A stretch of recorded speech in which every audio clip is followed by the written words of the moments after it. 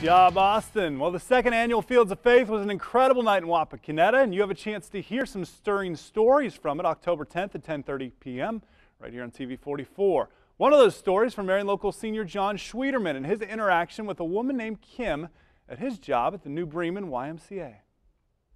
She's going through cancer right now, and she's had heart attacks, she's had stroke, she's had over 10 surgeries just in her stomach area, like everywhere. It was crazy. And my shift was about over. I was about to get tagged out by another lifeguard, and I get tagged out and I walk over and I just go sit at the end of the lap pool. I'm like, okay, I'm just gonna wait till she swims up to me. This is super awkward. So here she is swimming. She's like, pops her head up, and I'm just like, hey, and she like goes back under, pops her head up again. I'm right, still here.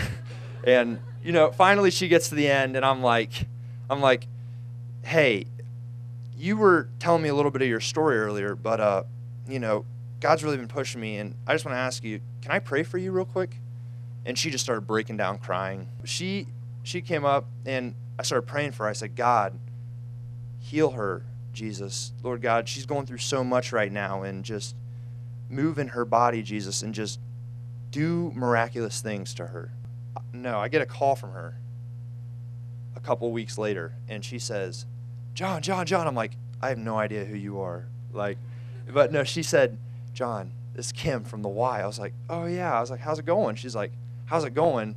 Has God told you how it's going? I was like, what are you talking about? She's like, I'm free of cancer now. I was like, free of cancer?